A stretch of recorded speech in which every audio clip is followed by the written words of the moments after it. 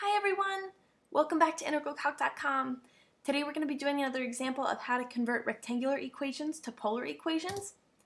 The rectangular equation we're given is y equals x squared. And by rectangular equation, we just mean an equation in terms of x and y. We're going to be converting this to a polar equation in terms of r and theta.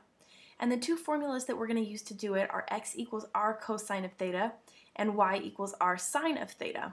What we'll do is plug in r cosine of theta for x, so here in our original function, and we'll plug in r sine of theta for y, here into our original function.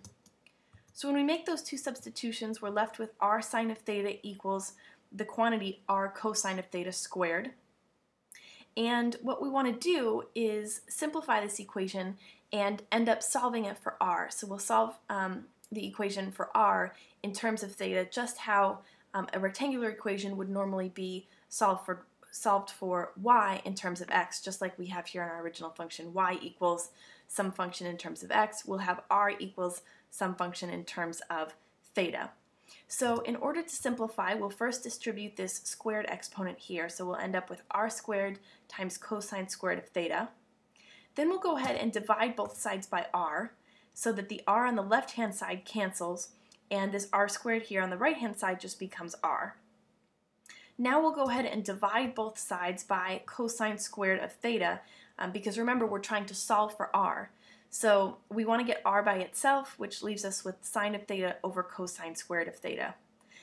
Now to simplify this, we can change this cosine squared of theta into cosine of theta times cosine of theta, which is the same thing, we just broke it apart.